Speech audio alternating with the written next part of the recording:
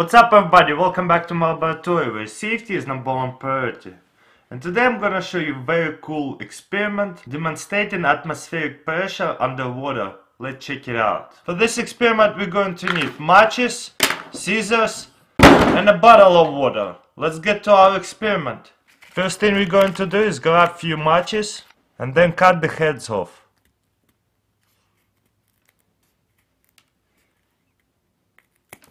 Just like that. Next what we're going to do is grab an empty plastic bottle and fill it up with water. Then we're going to put the head matches inside of the bottle with water.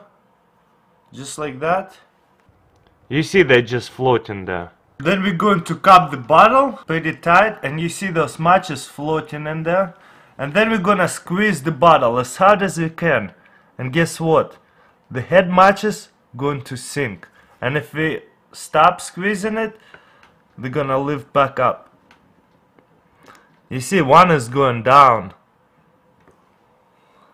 Let's see if I can squeeze it harder and get some more than one.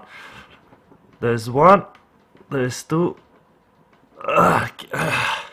You gotta squeeze pretty hard sometimes. So let's check out how I actually do it. So the head match is over there, then we're gonna grab the bottle and squeeze as hard as we can. As you can see, the match is gonna sink, and if I let go, they're gonna go back up. Isn't it magic? So let's check it out. Keep squeezing and then they're gonna go all the way bottom. Look, the third one going. The more pressure you're gonna put, the more match is gonna go down.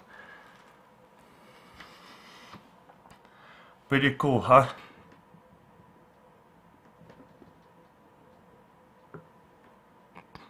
It's like magic, you know? All I have to do is squeeze and they're gonna sink in. I let go, squeeze again, they stop. Alright guys, that's pretty much it. Let me know what do you think. If you like that video, thumbs up this video. I think this is very cool experiment about atmospheric pressure. How is it possible? When I press it, it goes down. When I stop pressing it, stop applying pressure, it goes up. Pretty simple. So let me know what do you think, comments below. How does it work? Well, hope you enjoyed that video and check out my second channel, links in the description. And as always, thank you for watching and I'll see you next time.